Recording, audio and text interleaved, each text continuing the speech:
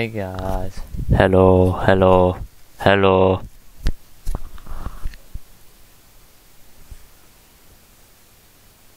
Hello. Hello. Hey guys, and welcome back to Musical Teacher, and today we're going to be reading The Sign of the Fall. So we won't be reading to chapter 1, and hope you enjoyed it. My bad for saying hello, because I don't know when this is working. So yep. So chapter 1, The Signs of Deduction.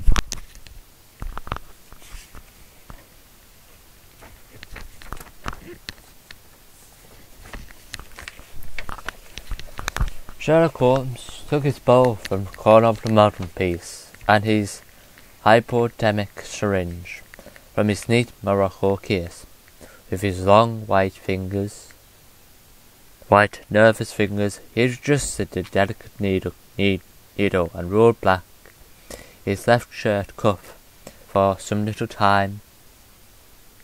His eyes rested thoughtfully upon the scenery, forearm and wrist, all dotted and scarred with innumerable puncture marks.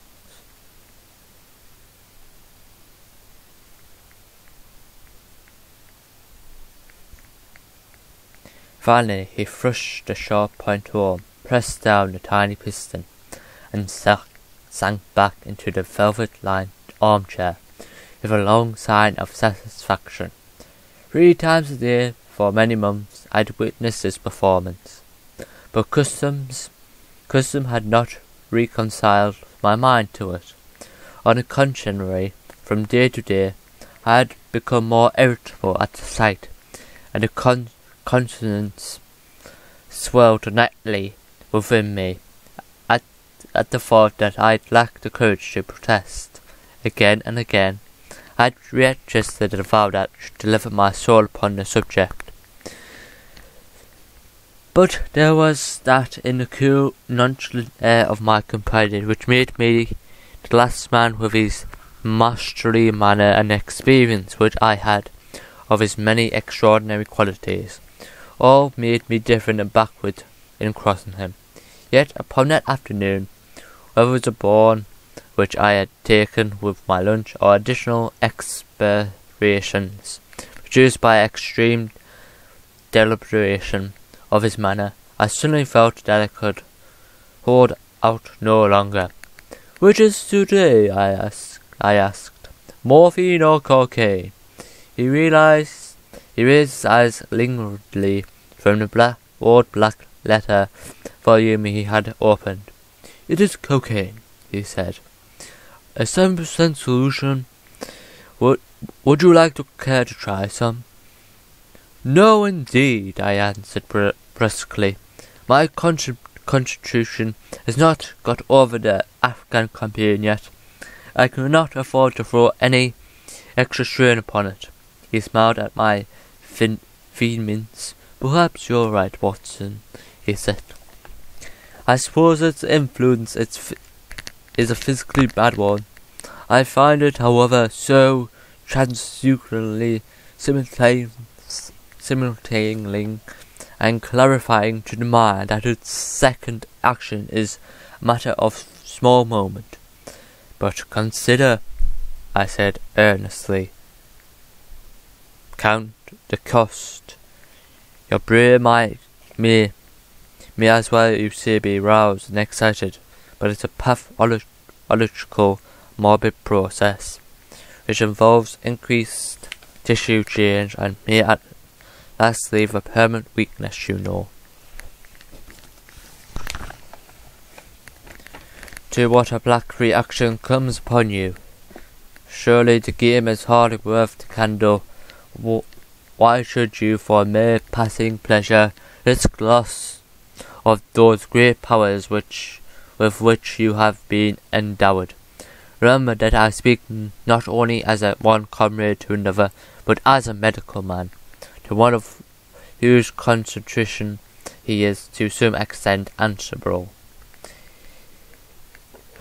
He did not seem offended. On the contrary, he put his fingertips together and leaned his elbows on the arms of his chair, like one who relished for conversation. "My mind," he said, "rebels like stagnation. Give me problems, give me work, give me the most abstruse cryptogram, or the most intricate analysis, and I am in my own proper atmosphere. I can dispense then with artificial stimulants, but I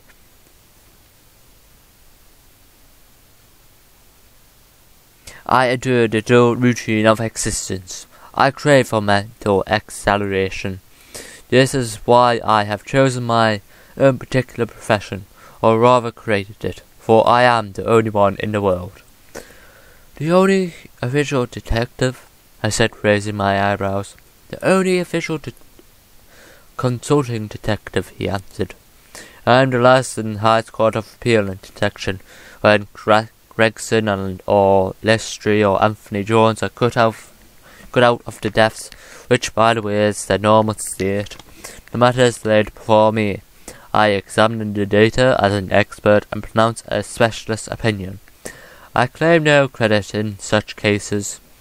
My name figures in no newspaper. The work itself, the pleasure of finding a field of my particular powers, is my highest reward.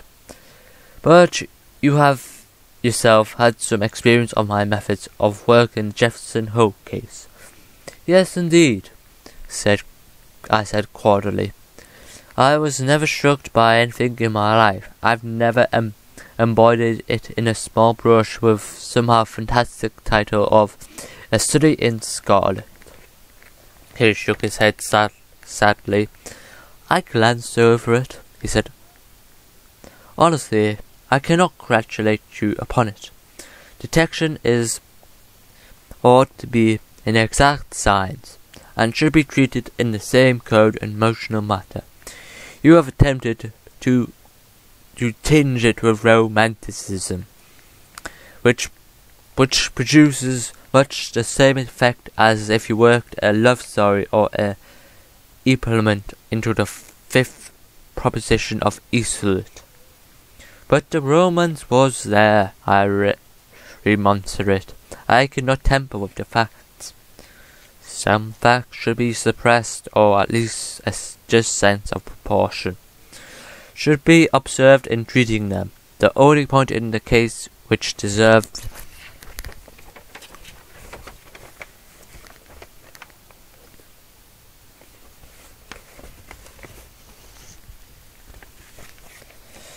mention was a curious analytic reason for effects to cause by which I succeeded in unravelling it.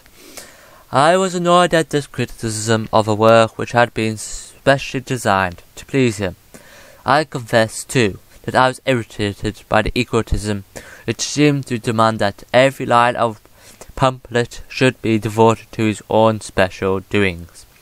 More than once during the years that I had lived with him in Baker Street, I had observed that a small fanjory underlay my companion's quiet and delicate manner. I made no remark, however, but sat nursing my wounded leg.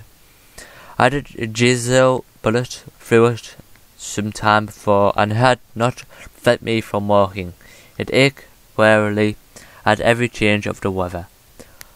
"My patient has extended recently to the continent," said Sholmes after a while, filling up his Wardbury root pipe. "I was consulted last week by Francis Lee Villard, who, as you probably know, has come rather to the front lately in the French detective service. He has all the chaotic power of quick intuition, but he is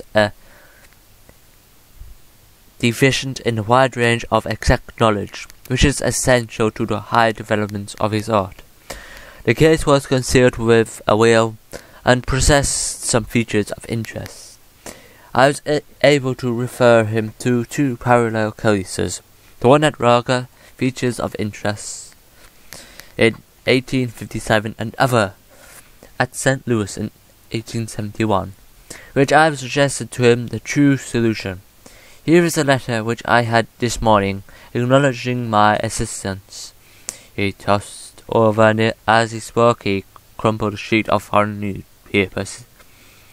I glanced my eyes down at it, catching a profusion of notes of admiration with stray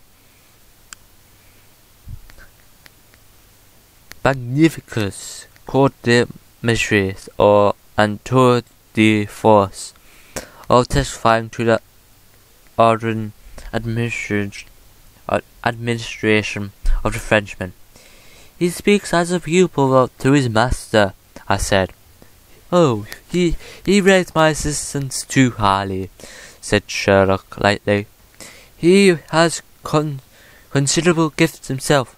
He possesses 2 of the 3 qualities necessary for the ideal detective. His power of observation, that of deduction. He is only wanting in knowledge, that I may come in time. He is now translating my small works into French. Your work? Oh, didn't you know? He cried. Yes, I have been guilty for several monographs. They've all been technical subjects. Here, for an example, here is one upon the distinction between ashes of versus tobaccos.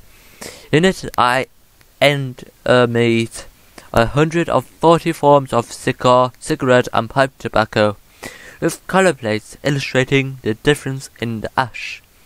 It is a point which continually turning up in a criminal trace, and is sometimes of supreme importance as a clue. If you say definitely, for example, that some murder has been done by a man who was smoking an Indian linger, it obviously narrows your field of search. To the trained eye, this is as much difference between the black ash of a triticopoli and the white fluff of bird's eye as there is between a cabbage and a potato. You have extraordinary genius for a Minotaur, I remarked. Yeah, I appreciate their importance. Here is my monograph upon the tracing of footsteps, with some remarks upon the uses of plasters of Paris as a preserver of impresses. Here, too, is a curious little work upon the influence of a trade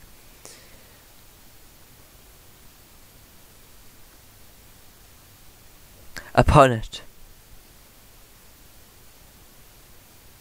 the form on the hand, with lithotypes of the hands of slaters, sailors, cork cutters, compositionists, weavers, and diamond polishers.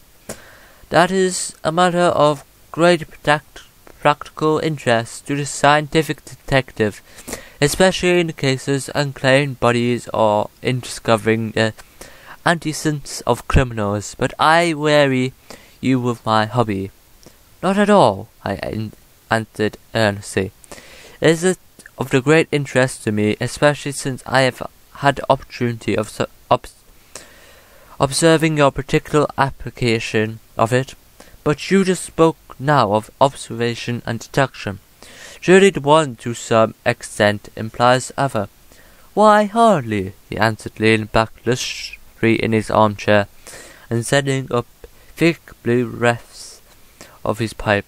For example, observation shows me that you have been to Wigmore Street Post Office this morning, but deduction lets me know that when there you dispatched a telegram. Right, said I, right on both points, but I confess that I didn't see how you arrived at it. It was a sudden impulse upon my part, and I've mentioned it to no one. It is simplicity itself, he remarked, chuckling at my surprise. So absurdly simple that explanation is superfluous, and yet it may serve to define the limits of observation and of deduction.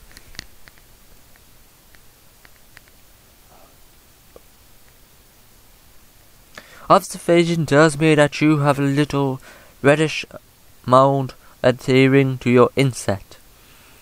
Just opposite of Swedenmore Street office, that they have taken up the pavement and thrown some earth which lies in such a way that it is difficult to avoid treading in entering.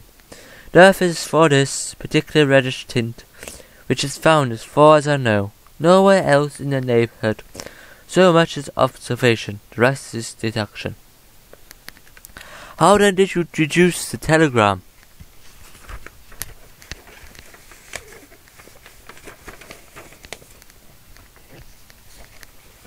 Why, of course, I knew that you had not written a letter since I sat opposite to you all morning.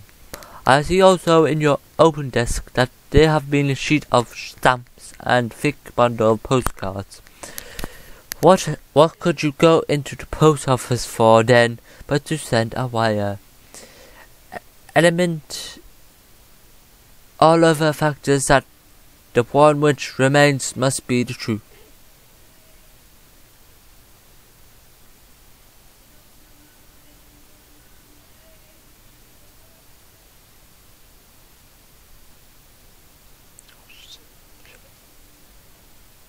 In this case, it certainly is so. I replied after a little thought. The thing, however, is, as you say, of the simplest. Would you think me impenitent if I were to put your theories to a more severe test? On the contrary, he answered, it would prevent me from taking a second dose of cocaine.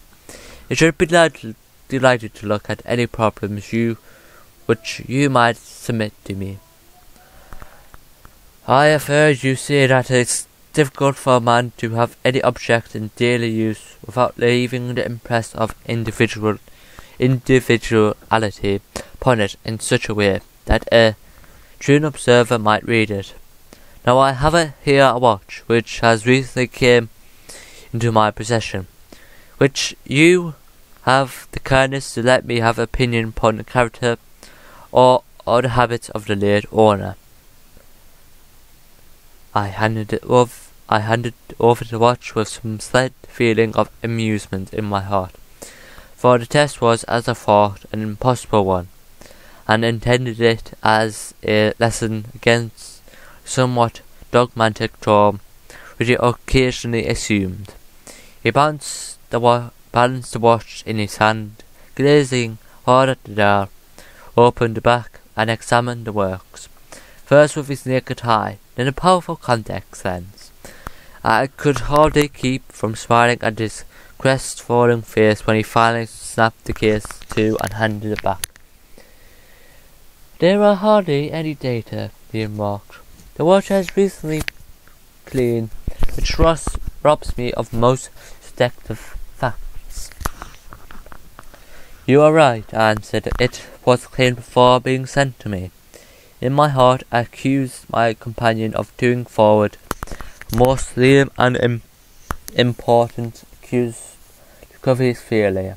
What data could he expect from an uncleaned watch?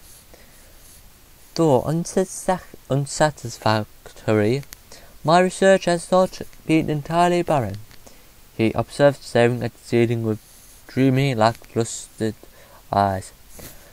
Subject to your correction, I should just judge that the watch belonged to your elder brother, who inherited it from your father.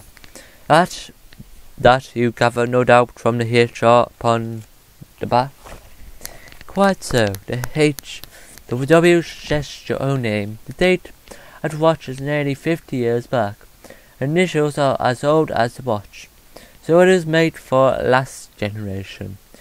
Jewellery usually descends to the eldest son, and is most likely to have some name as the father.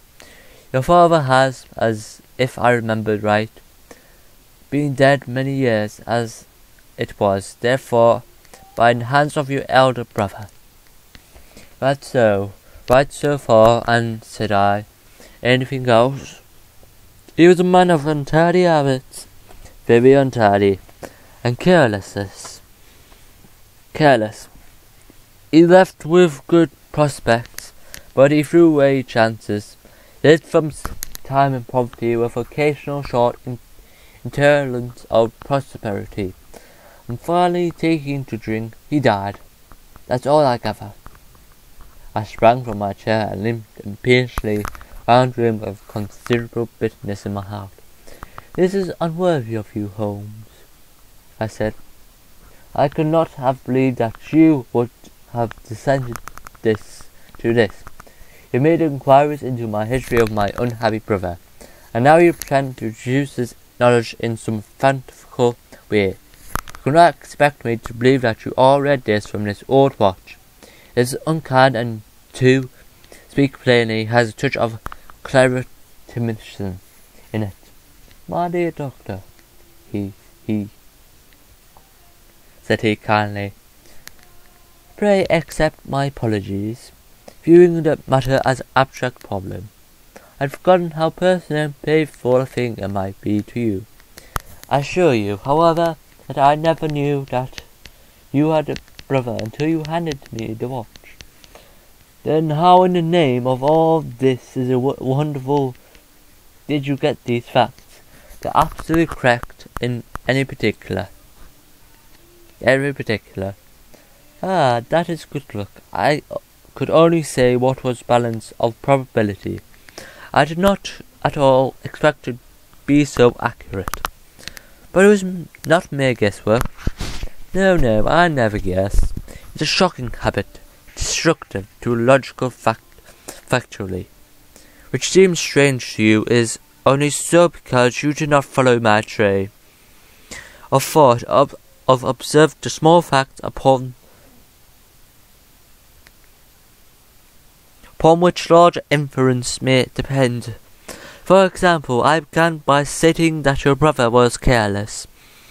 When you observe the low part of the watch case, you notice that it is not only dented in 2 places, but is cut and marked all over from the habit of keeping other hard objects, such as coins or keys, in the same pocket.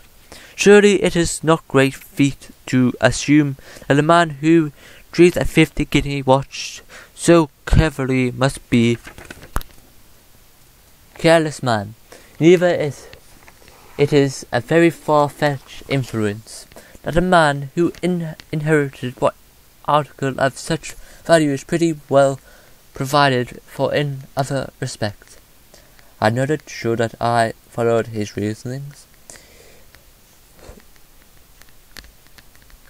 It is very customary for pawnbrokers in England, when they take a watch, to scratch the number of the ticket with a pinpoint upon the inside of the case. It is more handy than a label, as there is no risk of number being lost or transposed. There are no less than 4 such numbers visible to my lens on the inside of this case. Influence that your brother was often at low water. Sudden influence that he had occasional bursts of prosperity, or he could not have redeemed the pledge. Finally, I ask you to look at the inner plate, which holds the keyhole. Look at the thousands of scratches all round the hole, marks where the key has slipped. What soberman's key could have scored those grooves? But you will never see a drunkard's watch without them. He winds it at night, and leaves those traces of it in steady hand. Where is the mystery in all this? It is clear as daylight, I answered. I regret the injustice which I did you. I should have had more faith in my marvellous faculty. May I ask whether you have any professional inquiry on foot at present? None, hence the cocaine. I cannot live without brain work. What else is there to live for? Sitting at the window here was such a dreary, dismal, and profitable world. So far the yellow folk swirls down the street and drifts across the down-coloured houses. What could be more hopelessly prosperous and material? What is the use of having powers, doctor, when one has no field upon which to exert them? Crime is commonplace. Existence is commonplace.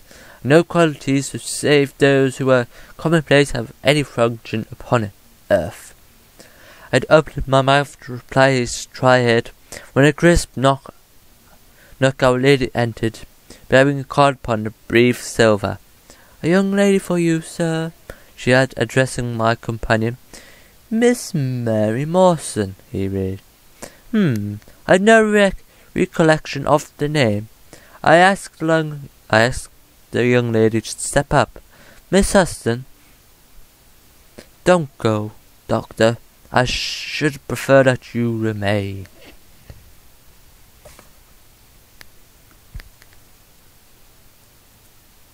So, Chapter 1.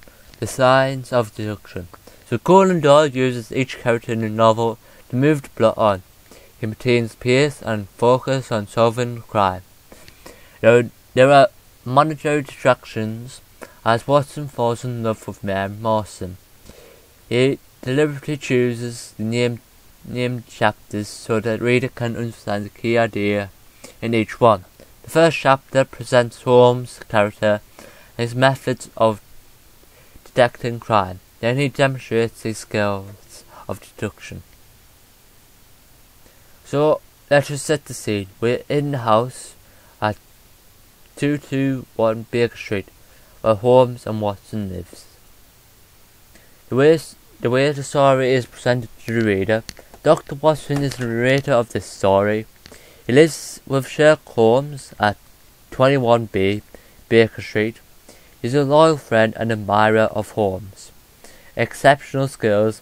He refers to a small brochure with some fantastic title of studying Scarlet that he is already written in the previous case.